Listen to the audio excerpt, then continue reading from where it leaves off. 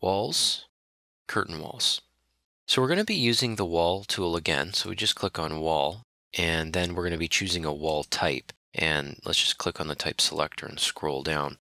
Notice this here, curtain wall. What I like to explain is that there's industry English, there's English, and then there's Revit English, and they're not always the same things. So a curtain wall in industry is more of kind of a window wall that's attached to the outside face of a slab. It's self-supporting. So a curtain wall has a pretty rigid definition in the industry.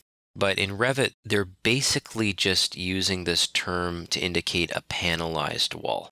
So it's a wall that has multiple panels on it, and they can be glass, but they could be fabric, they could be concrete, they could be other wall types like compound wall, maybe various pieces in it.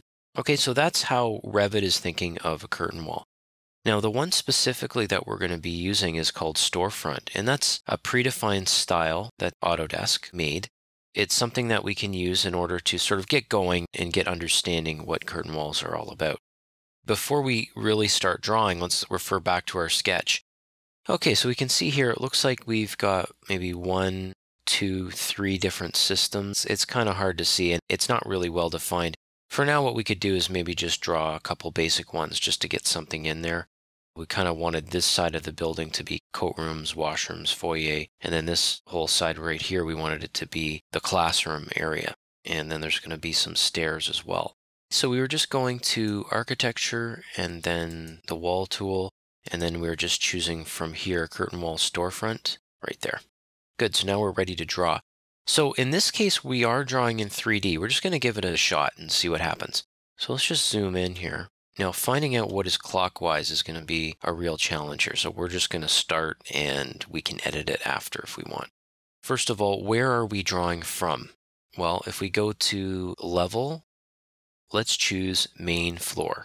So just click on main floor. Now, what about the height?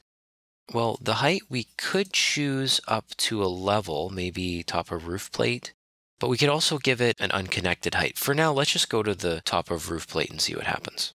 Okay, we'll do one segment here. Now, notice as I highlight the bottom of the wall, see right there? There's sort of a center line that it highlights. And I really don't want to be too specific. I just want to pick 2 feet out from the edge, but it could vary whatever you want. If you want to be 3 or 1 or whatever, it doesn't matter. So I'm just going to do one click right there at the bottom center. So click.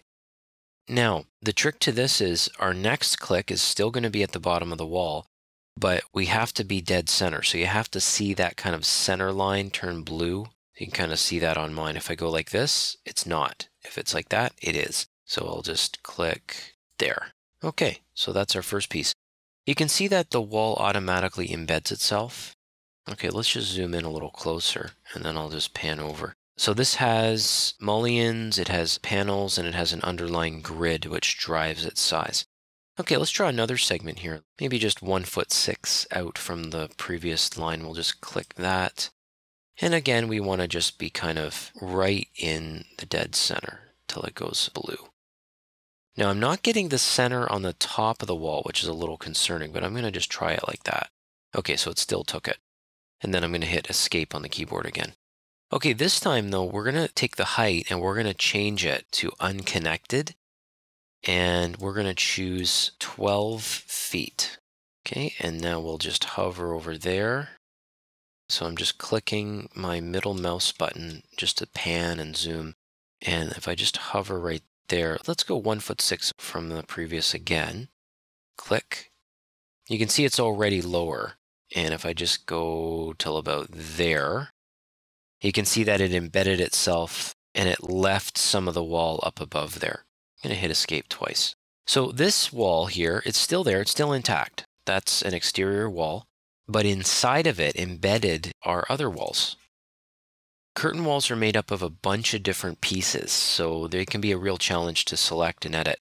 If you want to select the whole thing, you got to make sure that your status bar, which is right down here, you want it to say walls curtain wall, and then whatever the name is. So I'm going to just click that.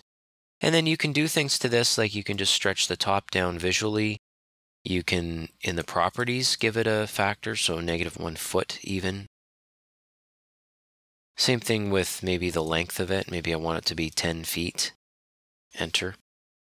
I like it at 9'6". Enter.